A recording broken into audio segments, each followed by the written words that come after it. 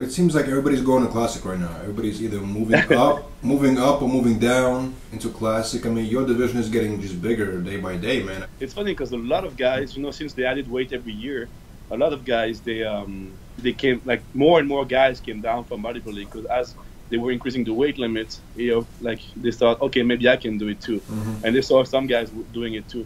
There's only a few guys that came from I came from men's physique. I was a men's physique pro first, and there's only a few guys. I mean, there's Arash, Sadiq, that comes to my mind. Darnell Ferguson, who did really well in Pittsburgh. There's a few guys that came from men's physique, but a lot of good like physique we see today in Classic came from a bodybuilding background. Danny Hester was a bodybuilder. Brian was a 212 guy. You know, yeah, it's very interesting. I mean, Classic is definitely a great division. It's very exciting. I think a lot of people at first didn't know what to expect, so they kind of like stayed where they were.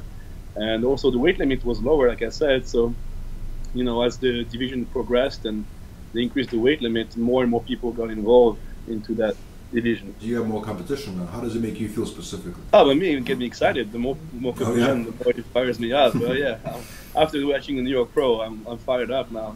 15 and a half weeks to go, and I'm just ready to crush every week. Nice. I love that. I love the competition. I mean, I think it's no point of winning a title if there's nobody, you know, to compete against. You know, you want to see rivalry. You want to see great physique going against each other. And I think from the first year to the second year, a lot of the top five got shaken up. You know, and I think it's great. I think it means there's a lot of more talent. And that's what the good thing about Classic too is like there's some very different physiques.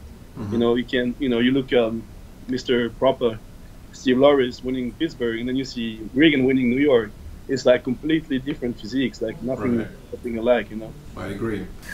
Now, do you think right now with the Classic physique growing so much, do you think it's the beginning of the demise of Men's Open? Honestly, I don't know. I think, you know, the big shows, people come for the freaks still. I mean, the freaks, the big guys, and the mass monster. Right. And you're seeing Rolly Winkler winning the Australia Arnold Classic is a proof of that. And I think they still, you know, the hardcore bodybuilding, they're getting more and more interested in Classic. They still want to see the Open. But what I think is going to happen is that a lot of guys from Classic, as they're trying to make the Classic, get the Classic look and do Classic, and over the years they're going to, you know, progress.